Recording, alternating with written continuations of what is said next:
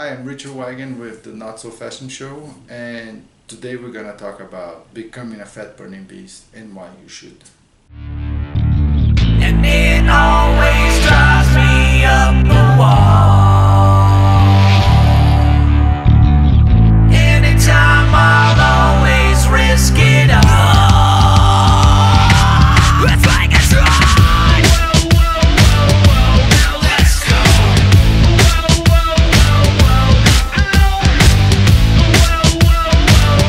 Now let's go. Born as fat burners. And the way there's a few studies that are showing this, and that's why like actually babies when they're born they can wait sometimes 2 or 3 days until the mom's milk start coming out, and they're not gonna be have any issue because we're naturally born fat burners. And also like I know there's a few studies about that, but I also found it for myself because recently changed my son's diet because it has a G-tube, so we wanted to try him more, getting like more fats and start burning fat as fuel. So because they have a rare muscle condition, our thought was, okay, if burning fat it helps you build muscle better and all that, there's like a bunch of benefits from it. We said like, okay, we should try it with him and see what's going on. And he actually got in fat burning mode so quick that I was like very, very impressed just by adding a little bit more fat. So that just proved it to me that we are naturally born fat burners, because the way he changed it was like so quick, and we've seen like tremendous benefit from it. And if you actually see a picture of him before he started the diet and after, like his body completely changed, which for him it's like a really, really big thing. The other thing I like to state is it's your energy levels. Like right now, like I'm not performing in any type of sport pretty much. I am doing CrossFit, my first CrossFit competition to raise awareness for my son's condition, but what I'm trying to say is like my focus is not training for that. My focus is actually being a dad and a business owner. So what I like to talk about it is like this: my energy levels in terms of being able to take care of my son, work all day, because lately that's what I've been doing. Like I've been building my online courses, and I actually been putting a lot of hours into work. But when I come home, I'm not exhausted. Like for example, yesterday I went to CrossFit in the morning. I came back home, like I work like 6 hours straight doing videos and working on my courses. And when I came back home, I still have energy to go out for a walk with my son, do all his care at night. So your energy levels have just become, and I only had one meal yesterday, which is, I'm gonna talk in a few minutes about it. But like your energy level is just like so high that you're able to do all the stuff you need to do, and your brain is still functioning like the way it's supposed to be. Besides having a lot of energy, the relationship with, when you become a fat burning beast, the relationship with food change quite a bit, because you're not so obsessed with food anymore. Like the reason why a lot of people say that we should eat every 3 hours and all that is to keep the blood sugar stable. But when you burn fat as fuel, your blood sugar is stable like all the time, so you're not going up and down. And then if you're going up and down, you always, like when you start going low, you're always looking for food. And when you're in that roller coaster, you become a food slave. You're just like looking for food all the time. And when you start burning fat as fuel, that obsession is gone, because your body is stable. Of course you're going to be hungry sometimes, but like your the the need for food and the need, or that, like that feeling that you're always like, okay, what are we gonna eat, what are we gonna eat, what are we gonna eat, or being extremely angry when your blood sugars are low. All this is gone. Like I used to have a lot of issues when I was hungry. Like I used to be like so nasty when I was hungry, and then now all this is gone. Like all that obsession with food, and I almost felt like my life was ruled by food. So that part is gone. So that's for me, in terms of life performance, it's big because I can go out, I can have energy, work all day if I need to, come back home and still have a lot of energy to spend time with my wife and son. So that's a really big, it's a really big positive thing. Also, it allows you to play with your fitness a whole lot more. For example, I haven't ran like consistently or anything like that, and the last time I ran probably was like in Colorado 6 months, so it's probably like 4 months ago. So Saturday I decided like, hey, you know what? I felt like running trails. So I went to a trail. I ran uphill, downhill for like an hour, and I thought like, oh, maybe I'm gonna pay the price tomorrow and the next day, and I wasn't sore at all. And another funny story is I haven't gone on CrossFit for like yesterday. I went after probably 9 days that I haven't gone. Then I went there, empty stomach and all that, and I set a PR on my bench press. Like I don't feel bad of saying it, but when I was a triathlete, my bench press was ridiculous low. Like honestly, if I did 80 pounds, I would be sore for like a week. And then yesterday I went there and we had to do reps all the way to 95%, and you do one rep, and I did 165 pounds, which for me is like beyond words. Like pretty much, like I had never done something like that, and I thought like, oh, tomorrow I'm gonna be really really sore, but look, no, I'm not sore at all.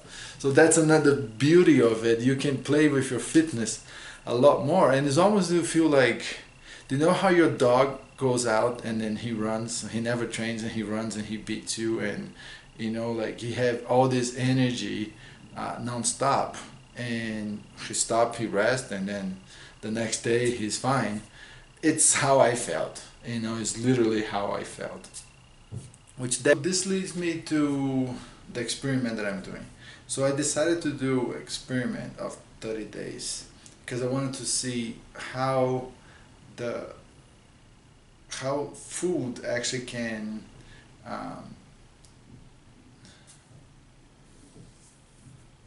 so I didn't want to talk about it before, but because I'm having like such a good results, I decided to do this challenge to see how our relationship with food actually affects our happiness, our stress levels, and all that stuff. So in order to do that, I decided to do 30 days with just vegetables, meat, and a little bit of berries here and there whenever I felt like, and I could only eat when I was hungry.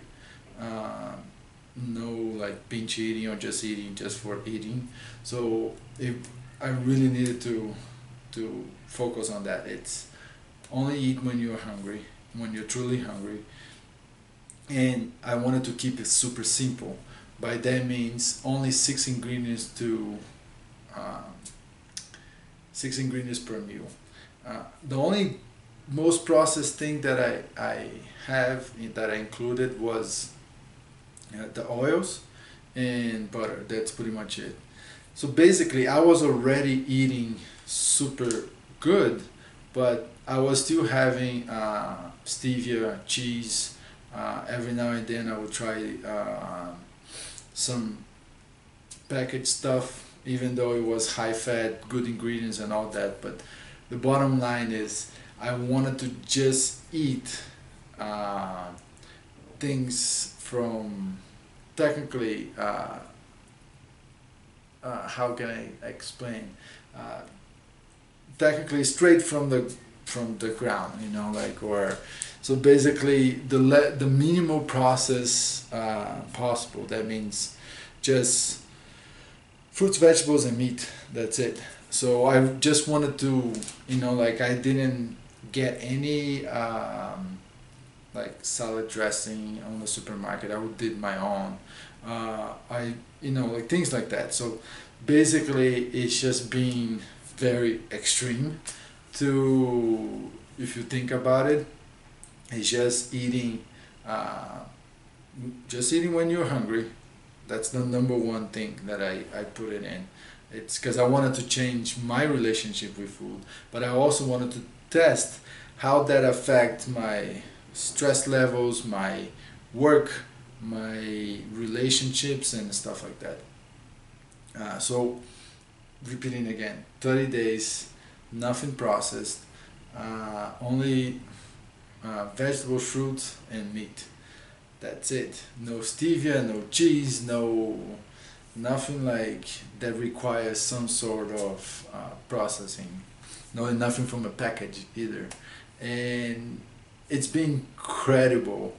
My results, and like, it's for me, like the feeling that I'm getting, it's beyond explainable. And then the other day, like, actually my wife did a statement for me. She's like, from my stress level, which is gonna be on the video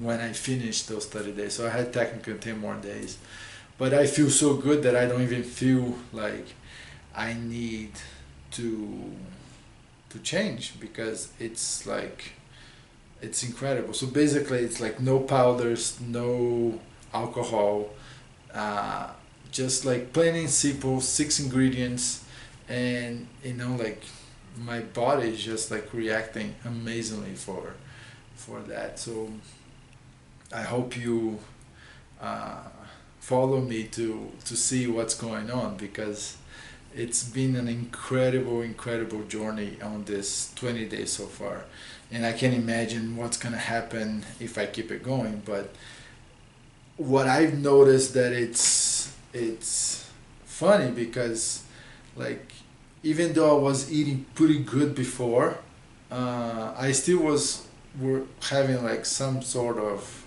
like stevia here and there. Or also I would do keto pizza on the weekend and things like that. You know, it doesn't sound much for when you listen to it, but it made a huge difference in my energy levels and how I felt. And the fact that I'm just eating when I'm truly hungry is leading me to just eat twice a day, and sometimes just once a day, because I'm not hungry. But the difference is my that I saw was really how my relationship with food, you know, like for the first 7 days, you know, like I did what I usually do. Is like I finish doing all the treatments with my son and all that at night, and I would go straight to the fridge, look at it to find something to eat, even though I wasn't that hungry. So I wanted to change that, and by day 7 I started to change, and I started to see like, okay, you know what, I'm satisfied. I don't need this. Plus, like, if you are not really hungry, you're not actually gonna prepare something to eat. You're just gonna be, if you're not really hungry, you're just gonna grab whatever is in front of you. But when you are truly hungry, then yes, like you go and prepare. But you know, that's what I wanted to see, the relationship between me and food, or like us as humans and food. And it's been incredible. Hopefully in a few days from now I'm gonna have like a mini documentary going on. But I just want to say that it's an incredible feeling, and It feels like I'm more connected with myself, and stress levels are way lower. The way I respond to things are a lot different than before, and it's been only 20 days. So check it out. Follow me if you want to see what's gonna happen on the end of these 30 days. But like I said, it's really been a game changer in my life. So this is it for today, guys. Subscribe to my channel. Check out my website. I have 4 new online courses coming up. The Unfashion Yourself Project, the Fat Burning Beast. I also have the No Bunk Athlete, which is all about sports performance, and I have the Triathlon Plain and Simple. It's gonna be the first online triathlon course, because I haven't seen any yet, but the online triathlon course is just about my tips that I learned how to come from ground zero to a 9-hour Ironman. So that's all my tips in there, coming from overweight smoker to a 9-hour Ironman. So there's a book that I wrote it that's on Amazon, but I'm about to be done with the course and videos and stuff like that. So check it out, richardwiegand.com, and Unfashion Yourself.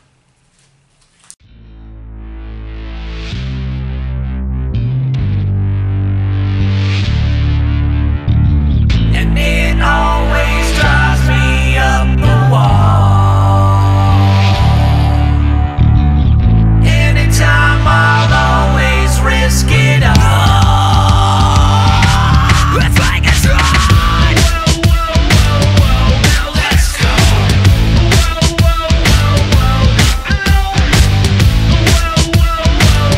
Now let's go. I'm breaking away.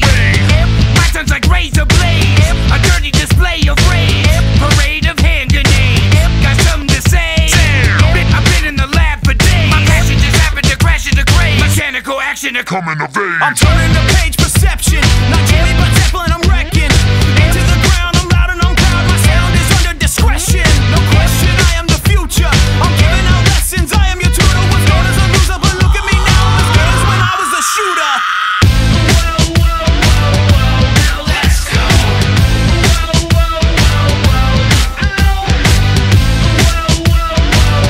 Now let's go. Let's make a try.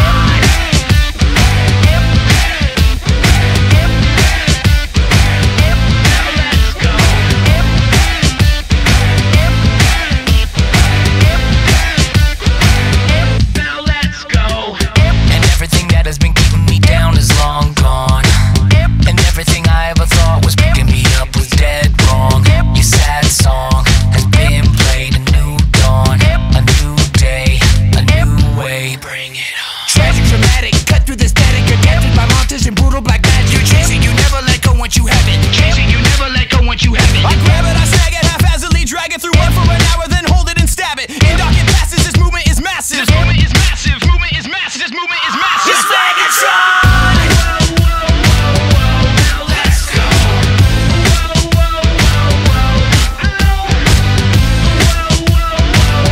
Now let's go. Let's make it try.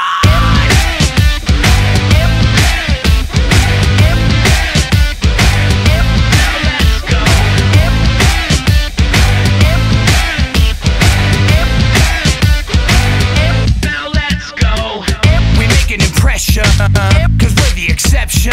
This is the sound of crazy town. The resurrection. Subliminal, criminal, digital grace. Spiritual, physical, setting the pace. The damage is done.